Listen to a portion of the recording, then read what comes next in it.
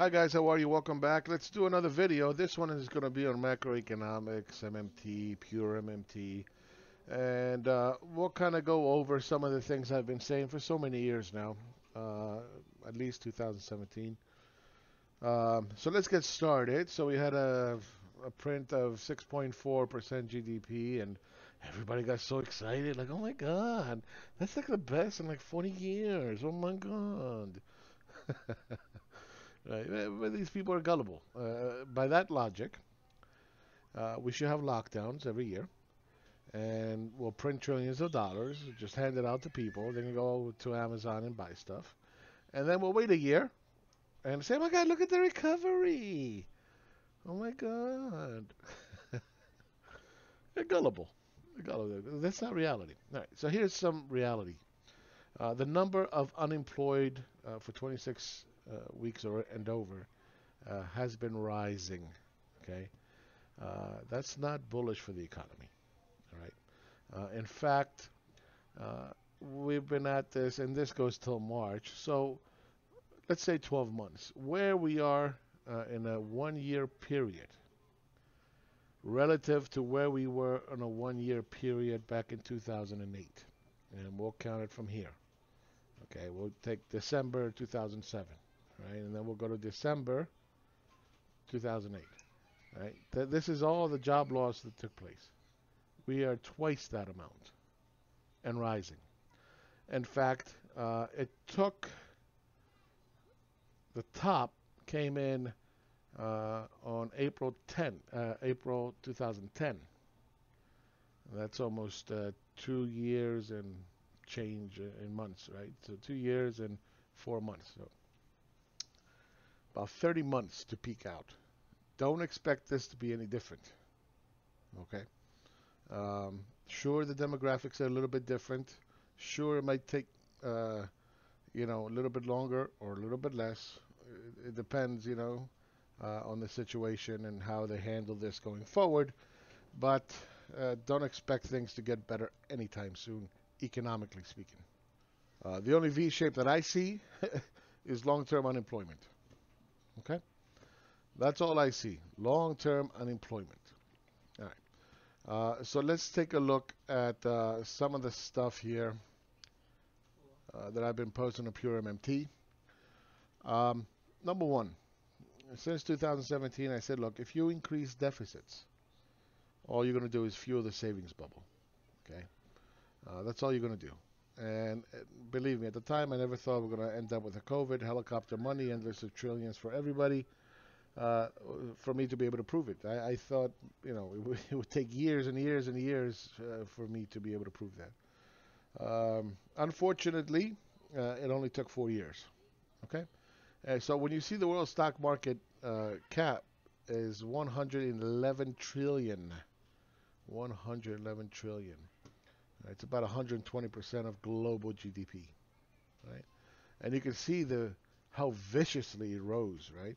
I mean, just think about it, that if we were to say 60 trillion, I'm sorry, 6 trillion, and we go back in time, it would be roughly where we were in 2016. So from 2016 till today, in 5 years, we have increased world stock market cap by double. Double. Think about that. A little bit less, but double. Now, why do you suppose in the middle of an economic depression, this is not even a recession, this is a depression, the stock market would rise so much? Where did they find the money suddenly? Where did it come from? Think about it. Right? Deficits. QE. Well, we could just QE bonds out of existence. Okay. What are you going to do then? What are you going to do when you convert bonds into cash? Well, the reserves. Really? Really? Okay, so if you go take a look at the excessive reserves in the banking system, they're not 7.8 trillion. They're 3.8 trillion. Where's the other 4 trillion? Well, I don't know, but it's there. Yeah? Good luck finding it. Let me know when you find it. All right? So that's garbage. More garbage there. Okay, so let's take a look here. at all employees, total non-farm population level, and you're going to see it that we're about 56%. Okay, this is your V-shaped recovery, guys. This is your 6.4. Oh my God, this is wonderful. Look at this is great. GDP is kicking ass. Best in 4 years, 40 years. There it is. Don't be gullible. All right. That's just for the sheep.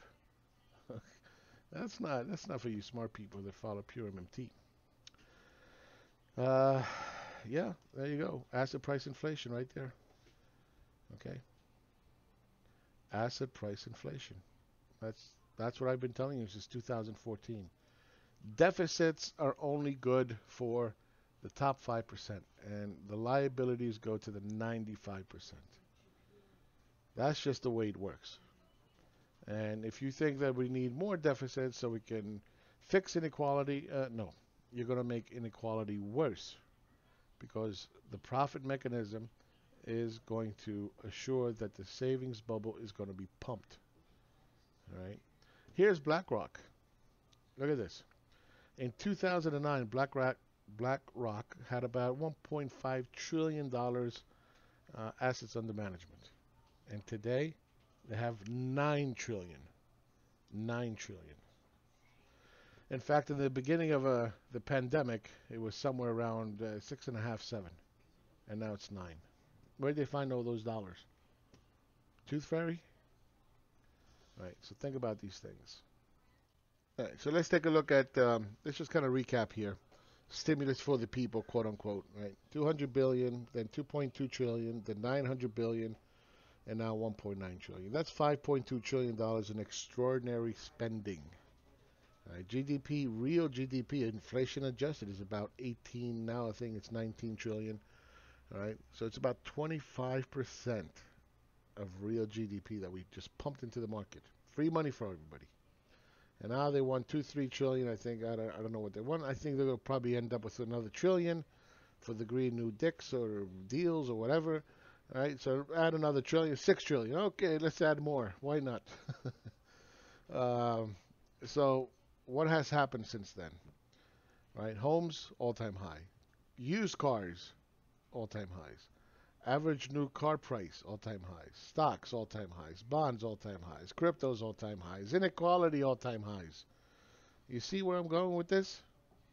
It takes 144 hours of work to purchase one share of the stock market. Inequality, again, it's all-time highs. Weekly unemployment claims are all-time highs. Even today. When you go back to, I think, 1965, we're at all-time highs. Okay? We're still nowhere near the 200, 250, 300,000. Right? V-shaped recovery. Oh my God, look, it's 6.4. Yeah. Come back next year, tell me if it's 6.4. I'll be impressed then. All right? I'll eat crow. I'll admit I was wrong. Good luck with that. All right, so federal budget deficit now, and that's just the latest, is 4.9. I mean, 4 trillion, 4.1 trillion. Okay. Real gross domestic product, again, look at the deficits. It's just out of control. Out of control. How about GDP growth relative to every dollar that is printed? It keeps collapsing and getting worse and worse and worse. What does that mean? This is the report card of deficits. Okay? Because you should be getting at least, for every new dollar that you print out of thin air, you should be getting $1 worth of GDP growth. Okay? You're not getting that. In fact, you're getting about 16 cents to every new dollar. Disaster. You should actually be getting more than $1 of GDP for every new dollar that is printed. Right? Because it's a cumulative account. You should be getting $2, $3. And the opposite is happening. This ended back in 1981. And we've been printing and printing and printing and printing and printing and printing and printing and printing and printing and printing. And the economy is getting slower and slower and slower and slower and slower. Right? GDP growth is anemic. So let's do the math. 2008, 2007, public debt was 10 trillion. and real GDP was about 15.5 trillion. Fast forward, real GDP today is about 19 trillion. All right, so it's about 3.5 trillion more. But the deficit is $18 trillion more at 28 trillion and change. Right? So you see, deficits don't work. That's just an illusion to make you think that the government can do something, that the government can print value for a currency, that the government can just print money and economic growth is just going to magically fucking appear because some politician said so. No, that's not the way it works. Remember, the government can only print digits. That's it. Valueless digits. There's no value behind them. It is up to the private sector to be able to take those dollars and value them with innovation, blood, sweat, tears, production, okay, efficiency, and make the economic pie bigger for everybody. The private sector does that, not printing. That's why MMT is wrong. That's why MMT, and MMT is going to eat their words, I'm telling you. You're going to see. And I'm willing to guess what's going to get them in the end is inflation. Because it's really cute to say, well, don't worry about it. We're just going to print to inflation. And then we'll stop. We'll stop printing then. Yeah? Really? Okay. Well, inflation is about to get real. We're not there yet, but we're on the cusp of inflation getting real. And not inflation because we all have so much money, we're out consuming, and we can't meet demand. No, that inflation is a multifaceted word. If commodity prices, okay, start to soar, then guess what? You're going to feel it at the gas pump. You're going to feel it when you go to the grocery shop. You're going to feel it when you want to fix up your house. You're going to feel it everywhere. And the whole entire time they'll be like, oh, no, there's no inflation. Core inflation is fine. Don't worry about it. And the reality is going to be that there's going to be inflation. And do you think that they're just going to stop? Or you think MMT is going to come out, well, we should stop printing because we have inflation. You think they're going to say that? They won't. They won't, but you'll be paying more for everything. The kind of inflation that we're getting is excessive deficits in the savings bubble that are overflowing and shifting from stocks, bonds, real estate into commodities. Remember, commodities are a small market, okay? So small markets, as soon as you pour a little bit of money in there, price is going to poop right back up. And we're right now on the cusp of breaking out, okay? Right here. 13-year channel to the downside. If we break out here and we start running, it's going to be fun. I can't wait to see how they're going to try to twist it and turn it from the MMT crowd, and how they're going to be eating their words, and people are going to be like, you know what? They said print to inflation, and I'm paying a lot more at the grocery store. This is problematic. This is problematic, and you know, you can eat some inflation for a period of time, and companies can do the same thing, like Starbucks, for example. They don't seem to really be affected by coffee because they hedge it, and a lot of industries do hedge. But remember that you know, they can't hedge forever, and you know, depending on how long this lasts, it's going to be a problem. Okay. And again, this is food inflation right here, agriculture, right? We're right up against the resistance area. We're so close to breaking out. And if we do, believe me, people are going to realize what MMT is all about, right? You know, you look at lumber, right? Look at lumber. Up 500%. Well, it's supply chains. Yeah, okay. A year later, it's supply chains. One day you're telling me the economy is fine, everything is fine, we're growing, it's 6.4, oh my God, V-shaped recovery. And then you're telling me the supply chains are all broken. You can't have it both ways, guys. You gotta come up with a better story. All right? You can't have it both. You can't say both. It's contradictory. All right? Look at this. Straight up, 1,500. Used to be 250, 200. Right? Telling you, inflation is going to get MMT. And on top of that, you want a Green New Deal? Okay. All right. Why not? Why not? Let's get a Green New Deal. Let's start repaving the same roads we had before, which is going to create no efficiency. Right? We're going to repave, we're going to rebuild the same bridges we have. And by the way, we're 9th in the world in infrastructure. Look it up. No, not 9th. I think 13th. 13th in the world in infrastructure. Out of 200 nations, we're number 13, and we need to rebuild America. You know who's ahead of us? Some city-states. Qatar, Singapore, UAE. Right? Small city-states. U.S. is a continent. We're still 13th. We don't have an infrastructure problem, but whatever. Whatever. You wanna, start to rebuild stuff? No problem. Things that don't need to be rebuilt? Why not? Let's do it. Let's see how much you're going to pay in commodity prices. How much we're all going to pay for commodity prices. Because you think you're just going to print it up and pay for it. And look, see, this is how we pay for it. This is how we sell it. This is how we, okay. All right, wait till you start paying at the grocery store. I'll tell you all about commodity prices and how, we can print to infinity. We can print to inflation. Yeah, just like taxes drive the currency, right? That's what they say. Taxes are what values the currency.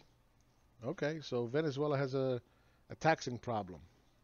The dollar is falling because we're not taxing enough, right? The economy, relative to all the printing, is not growing because we don't tax enough. That doesn't make any sense, right? Doesn't make any sense at all. You should be getting at least $2-3 of GDP for every new dollar you created, if government could, in fact, print and value it with taxes, and the monopolist is the price setter, and tax credits and all this nonsense. That's nonsense. You're playing with words, but it has no value in the real world of economics. None. The only thing deficits do is feed the savings bubble for the top 5%, increase the liabilities for the 95%, and you're going to get less and less and less GDP growth for every new dollar that's created. Okay? Let's continue here. Yeah, there it is. Real gross domestic product. It's increased now. Okay. What else? What else? These are a little bit old. Labor force participation is all the way back where it was in 1975. This is the V-shaped recovery everybody's so excited about. Oh my God, MMT works. We can just print and fix everything. This is wonderful. Wonderful. Let's recap this nonsense that, higher interest rates cause inflation by Mosler and Mike Norman, and they go on and they're not even embarrassed to say it. They're not even embarrassed. Luckily for us, Turkey did make such a stupid mistake as to lower interest rates and collapse the currency in the process. Bad for them, bad for their people. So the currency is devaluing, and finally they decide to raise interest rates. Right? So what happened? The currency started to stabilize, even rose a little bit. And then they said, we're going to lower rates. Well, lower rates down from 22% down to 8%. Oh, that's wonderful. Great job thinking. Yeah, yep. That's how we're going to control inflation. Oh, that's a good idea. Yeah, Warren Mosler and Mike Norman are right. What happened? Turkish lira collapsed. And then they're like, oh, shit. Oh, shit. And November 2nd, 2020, they started raising them again. What happened to the currency? Started to rise, started to stabilize again. Right? And then they're like, oh, wait, we're going to lower rates again. Oh, you're fired. Oh, there you go. Turkish lira collapses again. Okay? Lower interest rates do not tame inflation. They don't lower inflation. That is just nonsense. That's, again, more MMT nonsense. I don't know how much more I can keep debunking before people start to realize how wrong they are. Just how wrong they are. They're just listening to gibberish from somebody that has no clue as to what the reality is, or he does have a clue and he's just scamming people. I don't know what it is, but all right. Let's look at the U.S. stock market. Up $44 trillion. $44 trillion. And nominal GDP is 21.5 trillion, which is more than 200%. More than 200%. Remember what I told you? Excessive deficits are going to lead to savings bubble. Stocks, bonds, commodities, and real estate. That's exactly what's happening. Okay. By the way, a record 34% of all household income in the United States is funded by government. What do you think about that? Yeah, Soviet Union, United Soviet America. Y'all can just stay home. We're going to print money, give it to you, and we're just going to grow the economy 6.4% every year. Don't worry about it. Right. V-shaped recovery. The number of hours that it requires to purchase an S&P. We talked about this already. 141. I think I put 144 in the other one. Who's the biggest beneficiary? One of the biggest beneficiaries of deficits, and you can see what it is, right? Imports, right? It's the exporting countries, to the U.S. the benefit, because when we import, we're exporting dollars to those countries. Well, what happens when you're exporting dollars to those countries? You're paying them, right? What do they do with that money? They create jobs so they can keep producing and exporting to the U.S. Right, so that's about 850 billion a year. It's 71 billion. It's an all-time high, by the way. What happened to that trade deal Trump was supposed to do? Yeah, we reached a trade deal. Don't worry about it. Yeah, everything is phase one. What? Phase one? Yeah. Oh no, don't worry. Phase two. Yeah, they want to make a deal. Yep, Chinese want to make a deal. Yeah, we got this covered. Don't worry about it. I'm a great deal maker. Great deal maker. Right. Okay. Yeah. That's whatever. That's people don't understand. They just listen to whatever politicians say, and they're like, yeah, oh my God, he's going to make a great deal. He's wonderful. By the way, here's the total reserve depository institutions. Yeah, you're short there a little bit, buddy. Yep. I don't see 7.8 trillion in reserves. Nonsense. Look at nominal home prices. Look at that. It's because it's a V-shaped recovery, it's just wonderful. There's no supply. There's no supply. And then when they do have to build those homes, they're going to be making it out of clay. Clay. Yeah, deficits are good. They don't cause asset price inflation. They don't cause bubbles. No, not at all. QE? Nah, come on. Come on, man. You're negative. Yeah, I'm negative. Okay. Did you ever consider maybe you don't have a clue? Did you ever consider that? Just maybe. I don't know. Outside chance, maybe. All right, so this is household nonprofit organization consumer credit liabilities levels relative to GDP. And we are now at 19.4, making 19.5% of all GDP comes from debt. Okay? Household debt. Don't worry about it. It's nothing. Okay. And by the way, it spiked to 21.1 momentarily. Right? We're heading in the right direction for sure, though, right? Before you know it, oops. What did I do here? Oh, I screwed it all up. Yeah, we're heading in the right direction. Everything, before you know it, all of GDP is going to be just one big debt. One big debt. Going back to 19... oh, come on. Don't do this to me. Come on. Be nice.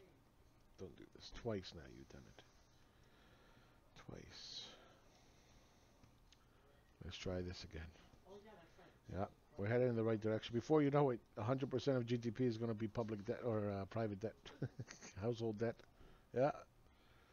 V-shaped recovery, we do so good. 6.4. Yes, unbelievable. You're not an economist, Nick. You don't know what you're talking about. No, you don't. All right. So, um, okay, I'm going to tell you right now, you better hope to God that the commodities do break out here. Okay. Because if we don't, we're going to at very least go into a sideways market. All right. That's my reading of the situation right now as of today. You better hope to God this keeps going up. I'm telling you right now. If it doesn't, conversely, if it does break out, oh, be prepared for some outrage. A lot of you people are going to be pissed off for paying all that extra money for no reason, just because there's too much money in the savers in the hands of the few, and they're going out and speculating in asset price inflation in commodities, and then you get stuck paying the bill. And again, it's not so much the rise of inflation. It's the speed of which inflation in commodities are rising. It's the speed, because what's going to happen if you keep going at this rate, you're going to end up going contango. And what's contango? Well, it starts to where the delivery month is going to be at a cheaper price than what the going rate is going to be on that day. And everything starts to flip. Then what are you going to do? Oh, we'll just print some more. Yeah, okay, it's not going to work. It's not going to work. Okay. Then you're going to start really having some issues. All right. So that's it for this video. We'll see what happens this week. Again, if you guys want to learn more, you want to see my analysis, you want to have access to me 24/7. If you're an MMT or you don't, or a perma bear, I'm sorry, or you're a perma bull, you could have difficulties listening to me all day. Anyway, come down to patreon.com/realmacro. Like, subscribe, at least on this video. And don't forget to follow me on TradingView as well. And that's about it for this video, guys. Again, thank you for your support over the years. This is now my, 11th year. I tapered off on the videos. I kind of went into my little shell for the past, 4 years now, since 2017. But I think I'll be coming a little bit out of my shell. I think it's time for me to come out of my shell. Start making videos again for YouTube. I'm doing it on TradingView. You can get a lot of good free stuff there. And again, for my subscribers, don't forget, come down patreon.com/realmacro. Like, subscribe, follow. All right. Again, thank you for all these years of your support. Thank you, because I can now show you what I've been saying for so many years as to what the results are going to be. There's a time to be a bull, and there's a time to be a bear, and there's a time to call out economic bullshit when you see it. All right? And believe me, there is nothing worse than publicly being wrong. I'd much rather lose my money than to be publicly wrong. Okay? So try it. You can try to, mumble your words. You can try to twist it like this. In the end of the day, when you're wrong, and everybody knows it, and that's it. And that's not a very good feeling. It's a horrible feeling, believe me. So I'll work hard to always tell you what the truth is, at least from my point of view. And you guys can do whatever you want with that information. All right, guys. Thank you. Take care. Have a great week. And I'll talk to you soon. Bye-bye.